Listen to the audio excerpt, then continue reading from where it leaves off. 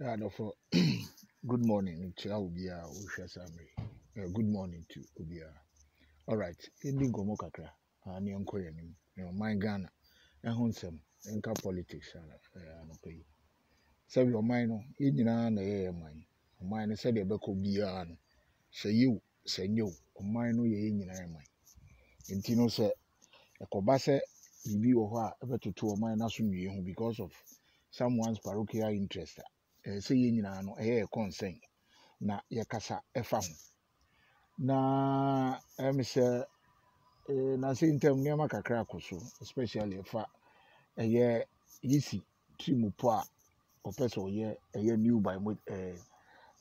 new biometric voters ɛyɛ register no sɛ ɔbɛ compile new voters register na ɛno mu nsɛm no ɛm sɛ no yɛmɔ nim nsɛm nkurɔfoɔ bebree akasa ho time no ne corona yi nsɛnsɛm ne adeadeɛ yɛkasa yi koraa no ndc wɔ court a nsɛm no yɛka wɔ court yɛhu how a ebinom nso akasa de threat ɛna yɛde yɛn mogya ne dɛndɛn de betwa so na mmom nsɛm no deɛ bebree atwa gu na mmom mampanin dada ɛyɛ John Dramani Mahama nso ɛbɛyɛ na nyinansa ndc yɛ dwumadie bi a dwumadie a wɔyɛɛyɛ no kwaseɛ kɔkasa sɛ they will not accept any flawed ɛyɛ den election results biara kyerɛ yɛto aba no wie a asɛm a wɔka no na kyerɛ sɛ ɔpa kyerɛ sɛ abatoɔ no na yɛto wie no ɔdi nkuguo di a ɔnye ntum kyerɛ sɛ deɛ ɔpa kyerɛ ne sɛ ɛyɛ sɛ ɛyɛ ɔdi nkunim ebi sɛ yɛni any fraud election results wɔ baabiara ɛwɔ yɛ man Ghana mu ebi sɛ abatoɔ mu a na yɛto yɛ a 2012 ɔde winiiɛ tama na NPP nti aseɛ no NPP ɛde nsɛm no kɔ ɛyɛ court ɛna court no decide yɛ sɛ nhyehyɛeɛ no ne sɛdeɛ ɛyɛɛ no yes nneɛma bi wɔ hɔ a wɔnyi ntom nanso no yɛhwɛ a mampanin na ɛyɛ former president Mahama ɔntra so ne ne mampanin nti ɔdi ne mampanin ɛkɔɔ n'anim kamakama wahu na sɛ sɛbe yɛ mampanin dada ɛwɔ so ohun sɛ ɔnyɛ just a flag bearer kɛkɛ na mmom he is a former president a ɛyɛ privileges a ɛsɛ yɛde ma ɔpanin biara no he is enjoying it. Into ɔman a wopɛ sɛ woba bio na wobɛ bu ɔman no so na wosɔre a woka nsɛm asɛbe ɛde atoyerɛ nkyɛm ne nneɛma bɛbrɛ ɔman no na kyerɛ sɛ wowɔ ɔman ho dɔ anaa deɛ mepɛ sɛ mebisa ɛma mpanin ne sɛ anaa mekyerɛ ɛma mpanin ne sɛ sɛbe president akonnwa no ɛnyɛ obiara bonafide property sɛ ɛyɛ by force sɛ ɛyɛ sɛ wobɛyɛ president of Ghana ɛnyɛ obiara bonafide property presidency no ɛyɛ Ghana for sɛdeɛ constitution ne kyerɛ no ɛna dodoɔ na bɛkɔ akɔto aba ɛna yisi no ɛna mmara amandate ne sɛ abatoɔ deɛ fa abatoɔ ho no ɔmo nhyehyɛ na yɛmfa nto aba na Ghana for na nko gyina ho to aba deɛ ɔmo pɛ sɛ obedi ɔmo so majority 50% plus 1 50 plus 1 plus 1 vote 50% plus 1 vote pɛ na nipa no deɛ di nkunim nti abatoɔ no the decision no is made by a majority of Ghanaians. And then this computer age in this century, no, be an old bit maybe a bomber movie. Or find the trims are. If you say Sanka Bibisa because Charlotte say no be any. Said the near call, near my even. Obey declare background. I just saw the ball, no money answer. Now so no. Pempenso and no drew. Nanya dia Sebi. When you know, you see your way. So all parts in 1 year with Juma ye. No one born who do ama party na attractive. Don't put yourself say and I say odo hu koto so be baby about. Nti so we penny. Na your man penny a wa betra o man so da. At least in politics, wa wo mu for years. Why a MP? Why a deputy minister? Why a minister? Why a vice president? Why a president? E wo man so, o man Ghana so. Odaw. So and why ni nyina na wakọ na waba na wo pese wo san ba be president bi. Enti no ɔman ma no na be decide na sɛbe Ghana for na to abati a wo no ɛnkyerɛ sɛ Ghana for no etan wo so ata sɛ Ghana for a to Francis Michel Ghana for ntan na emom ɛyɛ nhyehyɛ ya to edu mbrɛ na Ghana for ne se wadwuma a wo yɛ no ɛnso ani nti kɔ a ɔmbeto atia wo ɛno nti sɛ deɛ mo trɛte nipa na ayɛ sɛ presidency no asɛ ɛyɛ wo bonafide property na ebi asɛ na nado abɛgye free wo nsɛm enti kwan bi aso no say yanto aba ma wodi a ene ye say ejanhye wo Ghana no sa ne ma no Mr President former President Mahama awbrasem ensi e wo Ghana. It will never happen in Ghana. Ensi Ghana inyame man etitirimu pa mafa say by force mo we need ya say moja behwe egu say be ye wi no me si ensi da nyame nti ensi da ensi e wo ye man Ghana mu edie ben potin pa na mo pe wo presidency wo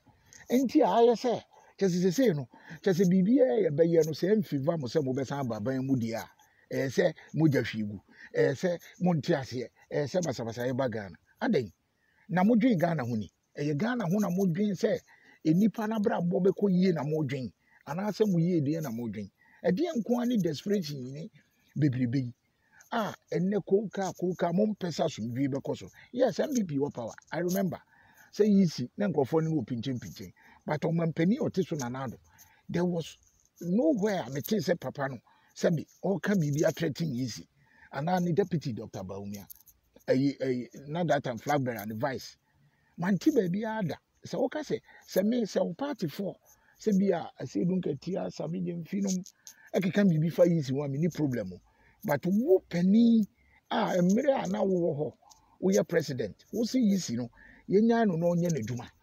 Now what has changed now just because say yisi no head no na yasesa no na head no kra na yasesa no ene omo yasesa omo no enye se bia ban ba ye no fa akwati kwan omo ankasa enum nsem Charlotte say Amadu Sule enum nsem a omo kekan na even sise ye kra yisi we eye sise ya se wo hwe omo nkrata mu ane da ho na ye sise ya omo ya to wo deda so ati say na ye sise ya omo ya to ho deda sise ya de ake beye say register no say ye hwe de year 2016 na niam bi wom want say Charlotte say ebo Amadu Sule so bo say wa create some polling station bi illegal polling station tam omo boss go ni nyina na wom wo kire say eniam omo ye ebi kurase procurement omo ye for niam ene omo a sebi biodata no kura no omo ye hu adwuma de ma yen what I say omo data no omo ye hu adwuma no ma kire say yen kura no ase ye hia bibi access bi a agese ye hu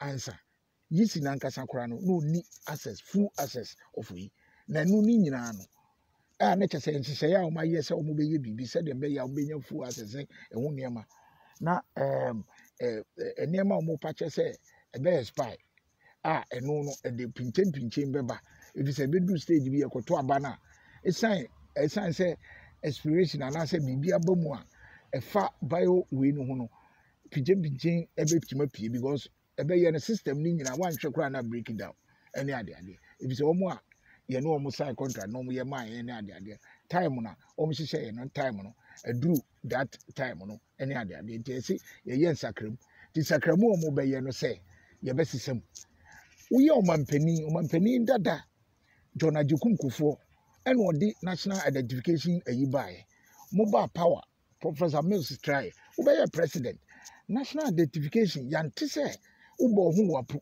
se ubeye hu bibi se nka uye hu bibi na Ghana fu nyina no dodo na ye register wo mo nka we ye hia se yisi besa akotro voter register fufuro bi if so automatically no obi di 18 ene eyi anka ni din ekoso te said abutiri ha etie but mu nyina no esantiri mu po ene adwen wo mu mutiri mu nti national identification no you people were unwilling some obeye amana boa Ghana de mu pa ni se de bia no cheso man no yenko ne saa na mu de tumi nko ani him but o man kanko se bia de ayeye ne sisi ayisi ni nyina no eyade e beda ho nye se bi nanado so we need be okra what transfer achai 4 years nanado is gone oko what I say untimi sama na ye o mampani wo Ghana bi edien pa na former President Mahama sebi statesman former president you are being paid and catered for by the state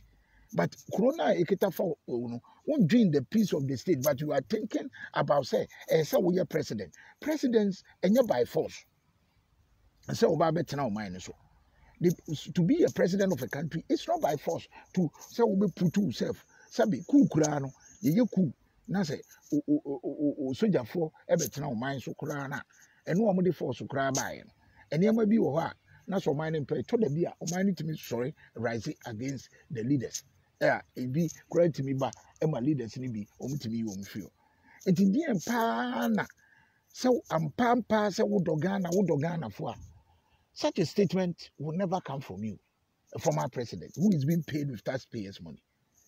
So if indeed it's true that you love Ghana, said the Okana, say me say, such statement, Okano, say, Sami Demfi, I see Dunketia, Utukuno, Omokan says I have absolutely no problem with them.